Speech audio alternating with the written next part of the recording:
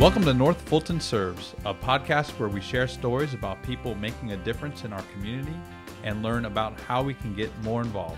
I'm your host, Jason Binder, and with me today is local historian Connie Mashburn. Welcome, Connie. Glad to be here. Thank you. Today we're going to be discussing a little bit about the history of Alpharetta, taking your passion of gathering that and sharing it with our community, and just glad that you're here to visit with us. Thank you. My pleasure.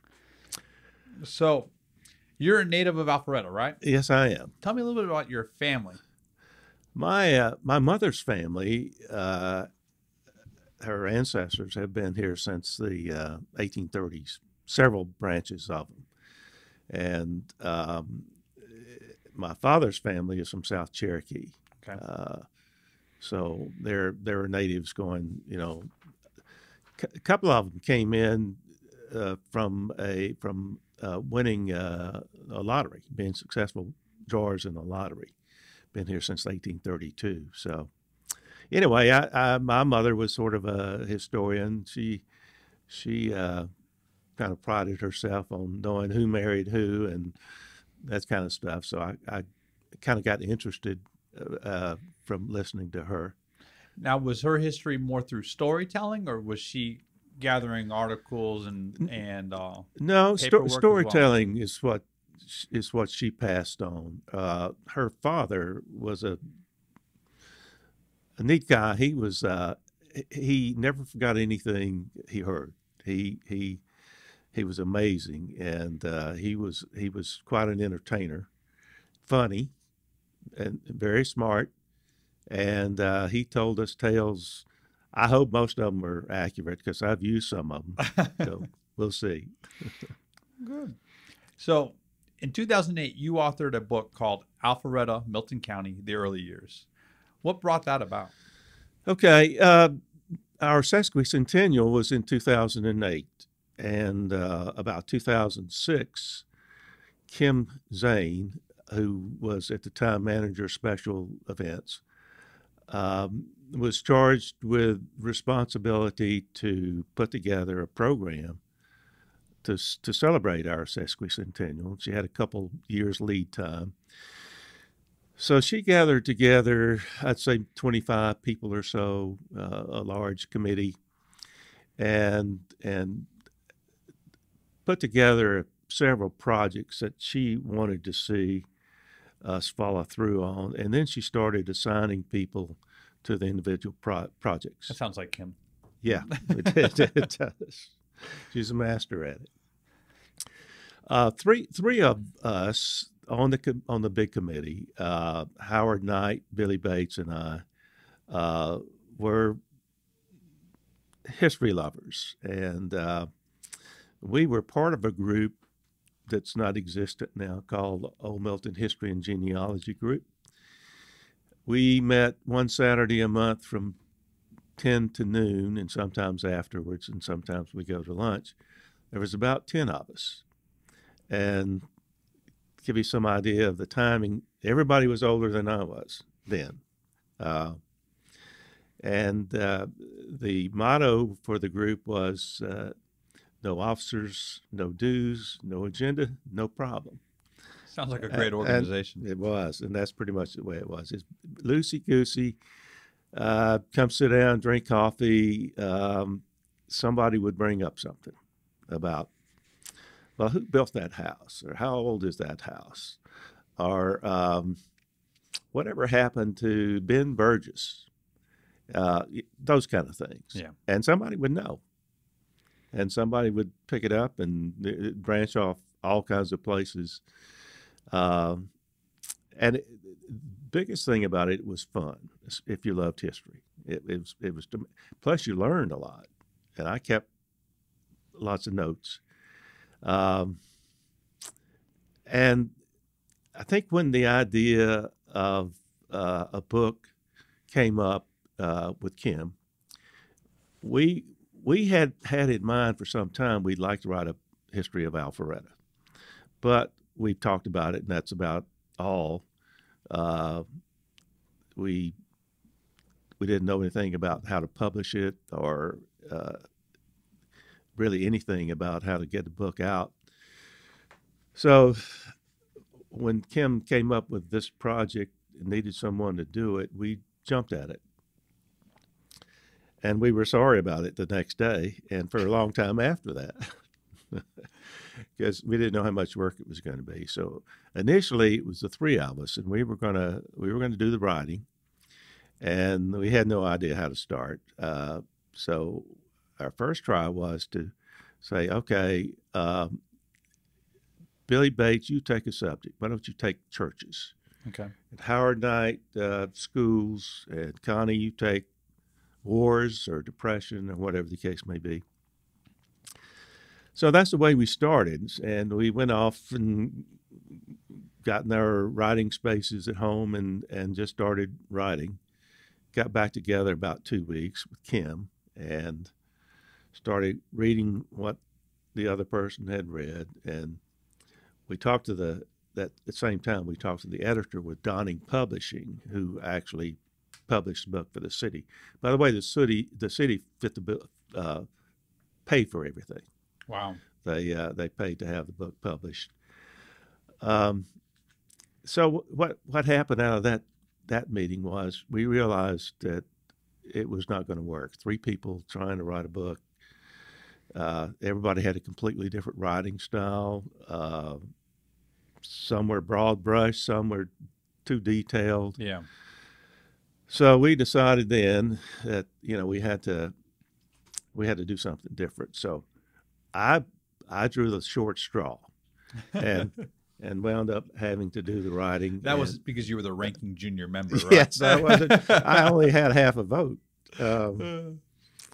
But so I did the writing, but I spoke with Billy and Howard daily almost, and I spoke to other members of that group frequently. If I had questions, I would go to whoever I thought knew the answer, and I always got an answer. So it's really a book by 10 people, and I just happened to be the one who did the writing. And it's a good thing because I didn't know all the stuff that's in that book. I think I know it now if I remember it. But it was a joy. It was a joy to work with those people closely. It was a joy to work with Kim. Kim, I think, had she not been on the job, I probably would have quit a number of times. But she wouldn't let me. She just, she kicked me or something. Give you a pat on the shoulder and then kick you. Pat on the shoulder, right? That's right. Threatened me, but she was perfect for that job. So I panicked almost every day. I had no idea how long it would take to write a book. I'd never done it before. And that uncertainty is what bothered me most. Am I on time? Am I halfway through with the time we have left? And I never really knew. Never really knew until it was finished. And I was so happy when it was over. I have to imagine, too, not only the time commitment and then just jumping off into the uncertainty, but maybe realizing, too, the enormous responsibility that you have in telling the story of Alpharetta, and maybe making sure that you're getting it right or give it the right frame of reference. Was that a little bit part of it? You hit the nail on the head. Yeah, that was a big part of it. The other big part of it was it had to be done by July of 2008, or we wouldn't have a book.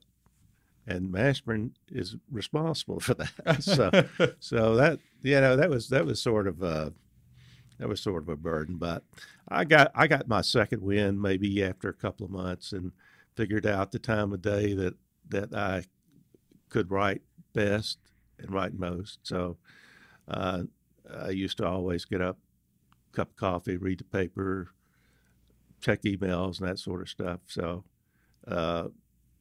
I changed, and I got up, got a cup of coffee, went to my office and started writing, and that seemed to work pretty well. Sometimes I wrote virtually all day.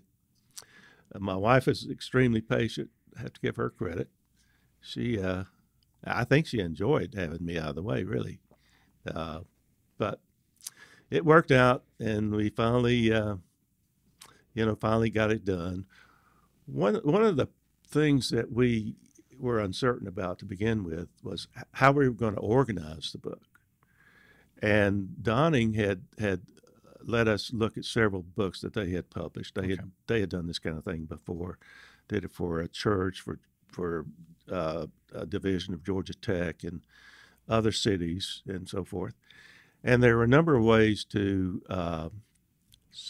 divide the pieces. You could do it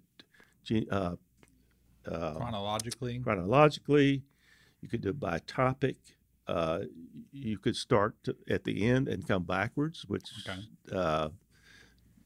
probably would have worked for some, but so we elected to go by topic. So we have like a community section, and the community section would involve the churches and the schools, medical, the doctors, and that sort of thing.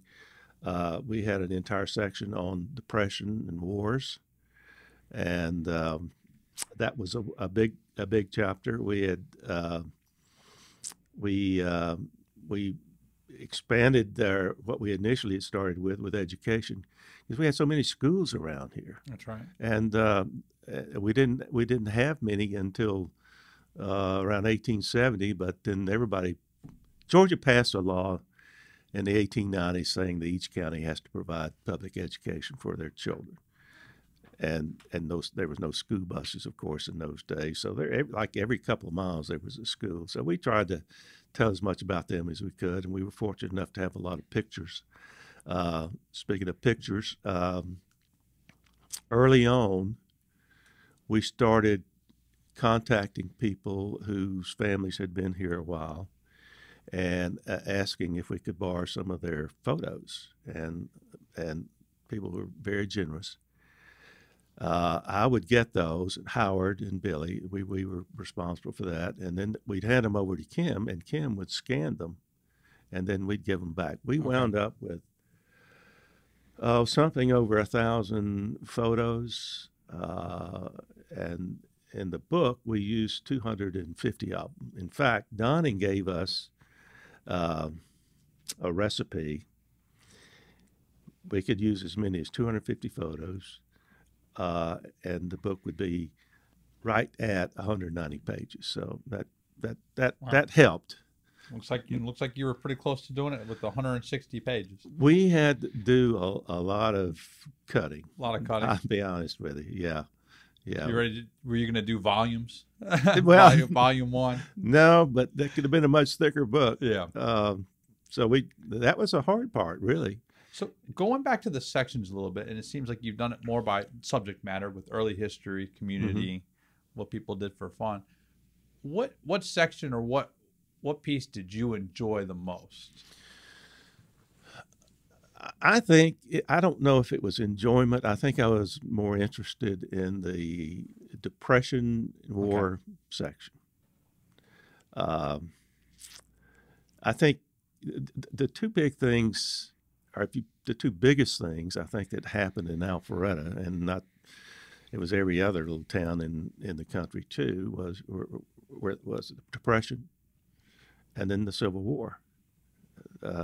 Those two things had the biggest impact on the citizens and their lives, and had the biggest impact on their lives. So that definitely would be a chapter. And the Depression for Alpharetta had consequences and repercussions that we have today that just changed, forever for Milton County. Is that correct? Right around that time? Yeah, exactly. Not only did we lose the cotton business and have all the financial problems that other people had during those times, but one of the biggest impacts of that was that we didn't have enough money to pay our school teachers and keep our schools up. We cut the school teachers' pay, cut the superintendent's pay by 3/4, and couldn't buy books. So that was one of the biggest reasons, I think, that the city voted to, or the county voted to merge with Fulton. And when that happened, by the way, Fulton had to vote for it and approve it.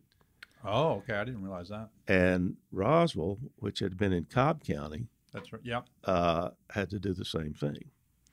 So it all happened at one time. It was January the 1st, 1932. Um, we can go quite a distance with that idea. After we merged with the county, we got school buses, we got cafeterias, we got new schools. We got central heat, we got plumbing. Never had those things before. And most people had to drop out of school after the 7th grade because they didn't have a way to get to high school. Wow. One interesting thing to me, Louis Jones was the state senator representing Milton County. And here's how he summed it up. And I think he was quite influential on getting the yes vote. He says, "Our schools are nothing but shacks in the fields, and we have no roads to get to them." So, bad times. Now, which section, when people read it or they come to you and say, "Wow, I didn't know that. I did not know that." That's a tough one, too. I think a lot of people, if they had heard of Milton County, didn't realize that it was a relatively new county, that it was not an original county after we're in what was formerly the Cherokee Nation. Yes. It's roughly about 1/5 the size of the state of Georgia, east of the Chattahoochee, north of Carroll County, going all the way to Alabama line, to Tennessee line, and to the North Carolina line. And when that happened, 10 counties were created out of that. And I'm glad you asked that, because it's probably time to say this. Cherokee County is a big county. Cobb County is a big county. And what brought about the creation of Milton County was simply it was extremely difficult for our people to travel. And by the way, they travel by horse or oxen, or no cars for sure. No cars, definitely no 400 no, either. No. Well, that was a good thing. But, yes. But it would take 2 or 3 days or 3 or 4 days, depending on the mode of transportation. If you rode a horse, you could get over there in a day. Oxen, 2 days. But they had to register deeds and obtain marriage licenses and probate wills and those sorts of things. And it could take a 4-day chunk out of their week. And they couldn't afford that in the summer when they were farming. So the state legislature took mercy and said, okay, we're going to create a new county. That was in 1857. And said, okay, if you got a county, you need a county seat. And that's how Alpharetta was created in 1858. Oh, wow. So that's the one right there. So as you were curating all this information, the photos, the family histories, the genealogy, you probably organized into quite a big archive. Is that what led to the creation of the museum that we now have today at City Hall? It played a role in it, I think. By the way, Kim Dodson, I think I mentioned that she scanned all these photos, but she played a big role in deciding which photos to use. She was a photography major at UGA and has an arty touch, and she was really good at, and we argued about stuff too. And you lost. Usually. We would sometimes get stubborn. Toward the end, we were doing the chapter on wars, and I knew a lot of the people who were in World War II and the Korean War, not World War I. And so I, knowing those people, I wanted to tell their story, and I wanted their photos to be in there. And Kim said, you're getting too many of those. And I said, nope. I drew a line in the sand. I said, we're going to go with these. And it was not until the book was published and I saw how out of balance it was, I realized that she was right. But I don't think I've ever mentioned that to her. So when did you start you and Kim and the rest of the group decide to start saying, well, we could use a museum, or we have enough here to draw people? There was a lot of enthusiasm about local history during the sesquicentennial, and it went over into the general public, and it was not just the historians who were interested. About that time, we had discussions, informal discussions, with some folks from the city. We knew that the new city hall was in the works, and we felt like it would be really good for the citizens and for the historians if we could have a presence in the new city hall. And initially, we were thinking about moving our archives and library there. Right now, we're in the Mansell House, and we're in a small room, a little bit cramped. So we thought that would be a good idea, and just sort of had it in the back of our mind when the new city hall actually was nearing completion. We talked to Donald about it, and as he has been with so many history projects, he was very supportive. And so we started trying to look at various options and, how we could make something happen. And he's the one that actually came up with the idea of the museum instead of our archives being there. So that kind of got the ball rolling, and he talked with other city council members and mayor and Bob Regas, and got some excitement started, and so that was sort of the beginning. And once the building was created, was completed, there was space, and I think Donald had this in mind all along, and it was big enough for a museum. So the conversations got to be very serious, and Bob put together Donald put together a group of people. He called it the Big Committee. It was Bob Regas, Tom Harris, Donald, and me. And we started interviewing design companies. And in the meantime, the council had approved the funding of the museum, because that was the first thing. So we met with 5 or 6 different design groups and picked one, and city hired one. So that we knew things were serious at that point. So we needed people to actually work on it from the Historical Society side. So we put together a team of, I think there were 6 of us total. There was, I'm not sure if you've met Pat Miller. Yes. Pat is the current president of our society. We brought in Mary Lee, who was the president at the time that we started the museum. Ben Hollingsworth, who had been president. And by the way, Ben has an art background, and he's another one of those cross hybrid arts and this historian. Exactly. And so he was a big help with that knowledge he brought to us. And then we had Stephanie Anderson, who was our archivist at the time, and she did a lot of things for us, but she was certainly the most technical of the group, and we needed her help too. So it was a great team. Everybody worked together well, and we could argue with each other and, point the finger when something went wrong and those kind of things. And when we began the meetings, Donald was at every meeting, and Bob came to a lot of the meetings. Tom got the finances all taken care of, and he would pop in from time to time. And then we would have this other group of 5.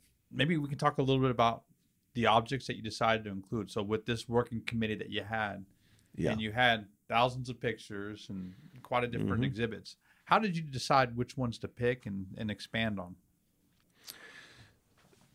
The job of picking the objects and the documents that we used probably was the toughest part about putting the museum together from the standpoint of the Historical Society. And that essentially was our job. The designer could make suggestions and that sort of thing.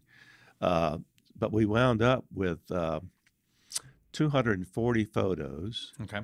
and 115 objects that weren't photos. And that fills the room up. One of the arguments, I suppose, we had with the designer was they wanted to focus on a small number of items, pick a few, 6 or 8, 10 items, and highlight those. But we didn't want to do that, and of course they went along with us. So.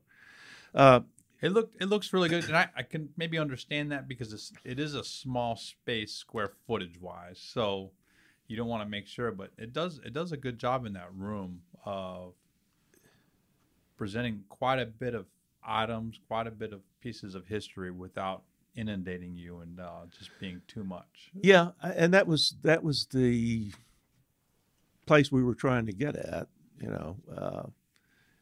And I think we did okay on it. It's the size of it, the number of items in there.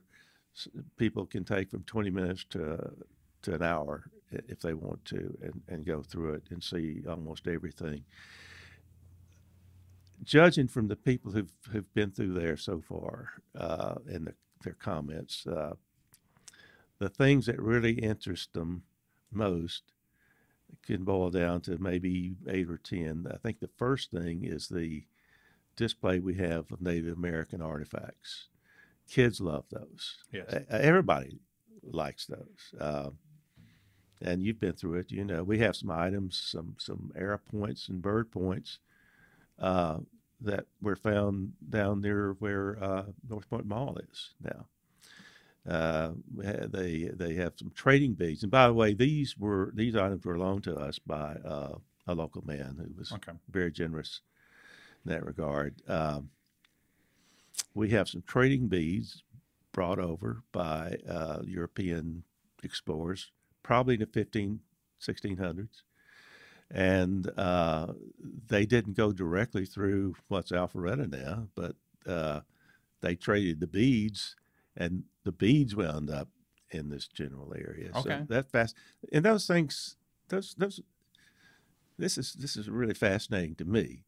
Those beads were made near Venice. And the economy brought it. Yeah. All the way. Yeah, through. all the way. And who knows how many exchanges, you know, that it took to get them here. But they were valued highly by the Cherokees. Another thing is the Civil War display we have, and we have recordings of people reading letters from parents to their soldier sons, and vice versa. And some of them are really sad. Some from the, I guess the captain of the companies describing a death, and extremely sad. One of the letters is a letter to a lady whose son was just killed, and he also mentioned that the father of the son was killed 2 months earlier. So that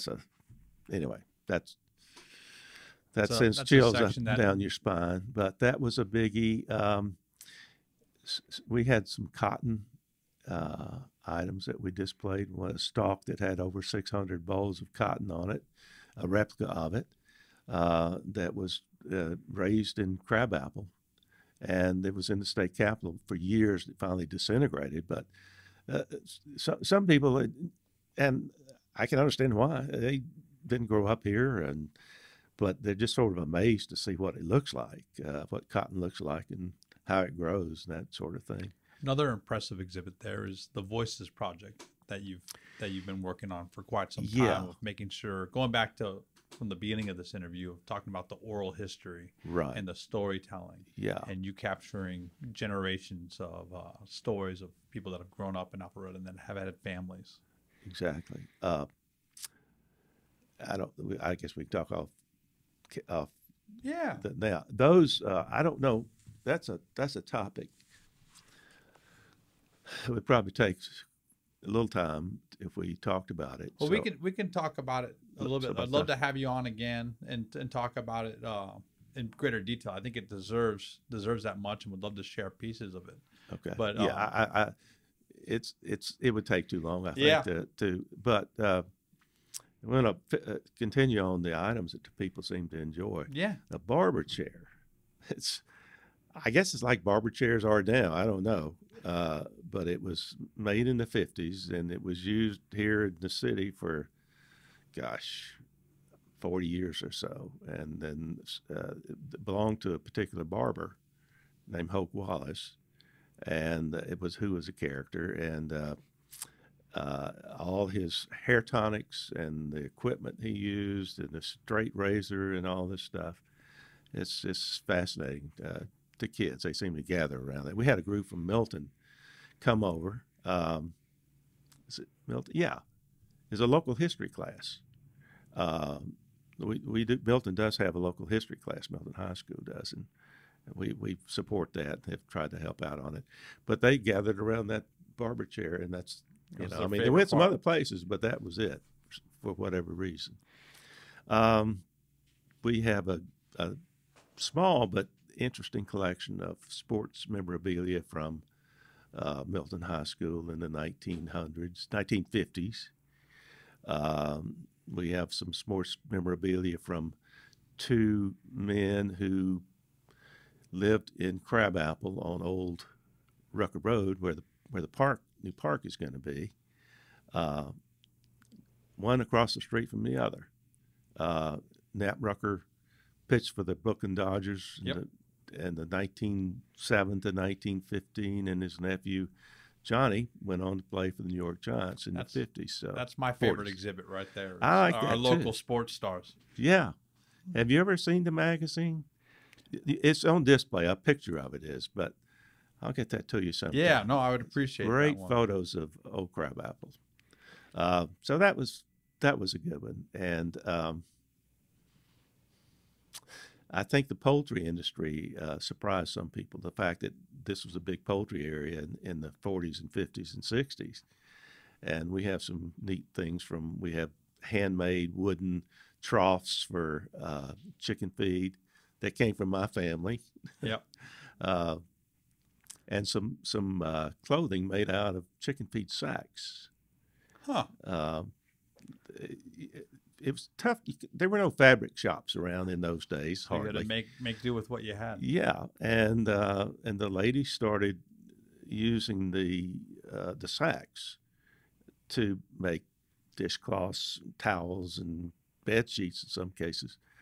So the feed companies caught on and they said, "Well, we're going to make some pretty sacks. We're going to put flowers on them and stripes and things of that sort." So keep marketing it. Yeah, that's right. And so when the chicken feed trucks would pull up to the poultry farm, the housewives would come out and point out the sacks that they wanted. Make sure you keep that. Don't rip that seam too much. Yeah, well, right. And they would make clothing for the kids. I can see how that would be surprising to a lot of people, because you hear about our history within cotton, but then what were the economies afterwards? And then, so chicken. Yeah. Chickens, and so, and we can keep going on about a lot of things with the museum, but what I'd like to know is we have such a fantastic group trying to preserve our history and share our history with others coming into Alpharetta, coming into North Fulton. What's next? What would you like to see as a big project for somebody, maybe to assign to somebody else younger, ready to make sure? So we've heard things from the gristmill area to the voices, but what would you like to see us continue? Well, by the way, let me mention this, Jason. The city of Alpharetta has been fantastic in the way it supported our history community. And I can tell you, we're the envy of a lot of other towns that are close by. So, and hopefully we'll continue to get support, and we try to continue to earn it. The book does not have a clean ending. It doesn't stop at 1953 or 1975 or whatever. So I would like to see somebody pick it up from around 1970 or 1980 or whatever.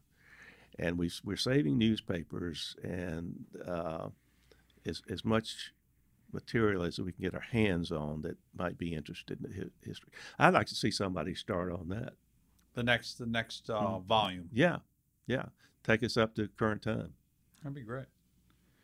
And then we have the museum, and we have you to help share the history. If somebody would like to learn more and dig deeper into the archives, how would they do that? We have an archivist who will be happy to show anybody what's in the archives, and we have a website. It's Alpharetta Old Milton County Historical Society.org, okay, or AOMCHS. We will definitely have that up as a link for for this podcast. And we have listed some of the items we have available for study. We have family files. We have subject files. We have a library type system for recording the donations that come in. Okay. We use a museum program, and has worked extremely well for us. It's a filing system. It's a digital filing system, really, is what it is. Okay. We have photos of each item we have there, so it's pretty easy to use, and we'd be more than happy to have people come in and look. We'd be happy if people would be interested in joining our society. That'd be great. We have a speaker every once a month on Thursday night at 7:00, except for the summers. And we have a wide range of subjects that we talk on or hear about. That would be good, and they can get information on that from the same website. You touched on a good point. The locals, like myself, we're fewer and fewer. So we have some people who are coming along who didn't grow up here, weren't born here, but they really want to know about where they live. Their children are going to grow up here, grandchildren. They made it their home. So we like to see that. We like to encourage that. And if somebody has a sliver of interest, we'd love to get with them and tell them how it's been done before. So, well, I think that's great. And you brought it up earlier about the city working with you and being good partners, and I think it's all of us collectively just trying to share the narrative, share the story of Alpharetta, and you've done good to make it where it's easy to read and somebody come in that's made Alpharetta their home to further fall in love with it because of the rich history. And a lot of that is a testament to you and your hard work and the work of your team. And well, as I said earlier, there's been a lot of people involved with it. It's got my name on it, but it's got your name, and you've been selfless in your time, and you've been selfless in sharing the accolades for it. And you've had Billy and Howard's name on there, his dedication, and Kim Zane, and it's definitely been a team effort. But it makes Alpharetta a place that you can fall in love very quickly and call home. And so thank you very much for that. I'd love to have you back in again, and we can do more of a history lesson and talk about the different things there and what your next projects are. That'd be great. So thank you very much. Thank Connie. you. Don't forget to look for the North Fulton Serves podcast anywhere you listen to podcasts and on YouTube. Don't forget to rate and subscribe the show. You can follow me on Twitter at Jason Binder, and be sure to tune in every Thursday for a new episode. Thank you for listening.